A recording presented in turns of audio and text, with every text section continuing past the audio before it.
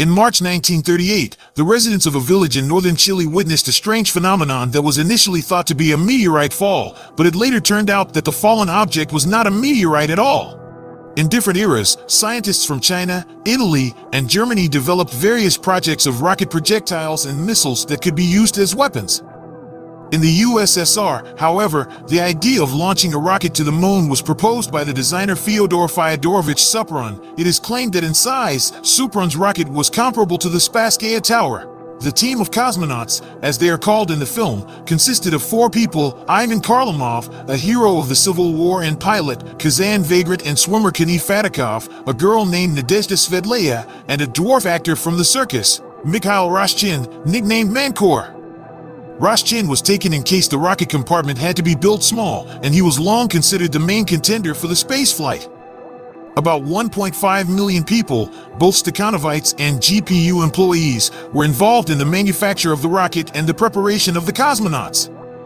Stakhanovite blacksmith Pimenov forged bushings for the future rocket without brakes and did it so persistently that he even broke the press.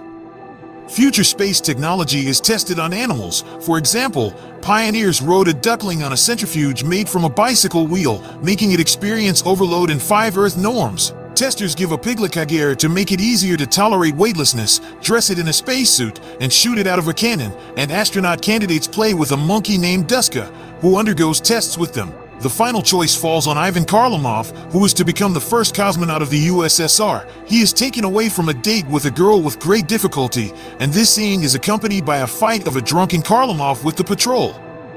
On the night before the rocket launch, the members of the cosmonaut team play the guitar and drink, while Kharlamov stays with Nadezhda for a while. The rocket was launched on March 16, 1938, from a secret cosmodrome near Nyazepetrovsk, where the rocket was delivered by 4 locomotives. Kharlamov was supposed to wear a special lead spacesuit in which he could only lie down in the conditions of terrestrial gravity while being in the rocket. The launch frames represent a vertical panorama. First, the rocket preparing for launch is shown, in the manned module of which Kharlamov should be placed, then the designer Supran over T, and then the workers who service the rocket. Finally, the long-awaited launch takes place, which everyone greets with jubilation. Then events do not go according to plan. Part of the rocket's cladding breaks off during takeoff, and a few minutes later, communication with the ship and Kharlamov is interrupted. Supran tries to find the rocket, going to the Crimea with Fedorchenko, but fails and runs abroad, and the special services are instructed to destroy all information about the space program and eliminate witnesses in the form of members of the cosmonaut team. The launch bunker was filled with cement, and numerous documents and films were burned in ovens by special services. In 1968, it was discovered that Supran had fled to South Africa and became a caretaker of an old military cemetery in the suburbs of Cape Town. The KGB followed him for several months before Supran died his own death. An NKVD employee who was also monitoring him tells about Supran's fate. He does it reluctantly, evading questions. Sleeping Mikhail and Nadezhda die in a dormitory room from poisoning with poisonous gas, which was launched there by NKVD employees.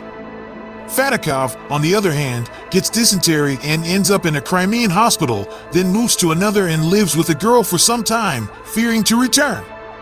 Studying archival data, Russian documentarians go to the site of the mysterious object's fall in Chile, which could have been a rocket, but find almost nothing. The wreckage of the fallen apparatus disappeared for unknown reasons. Chileans tell the documentarians rural legends about what happened and sell them the remains of the apparatus, a fragment of the instrument panel from the rocket, for $120.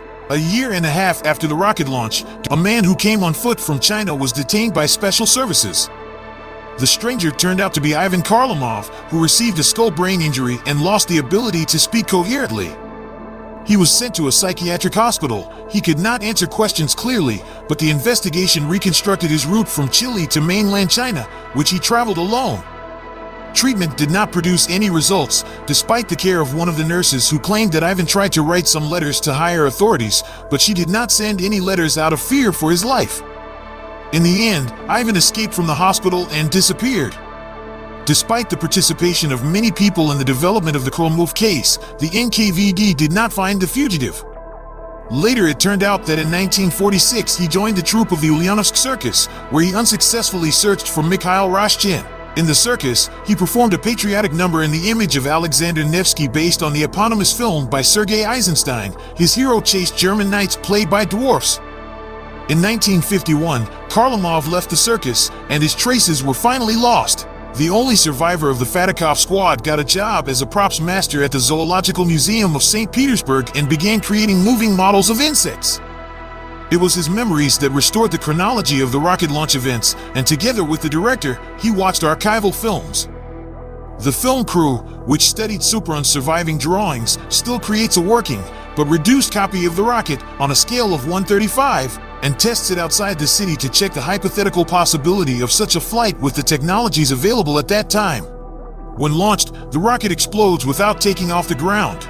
It turns out that at the crash site, a film was found that captured Kharlamov in a spacesuit during the flight and the lunar surface with the landing module of the ship, on which USSR was written.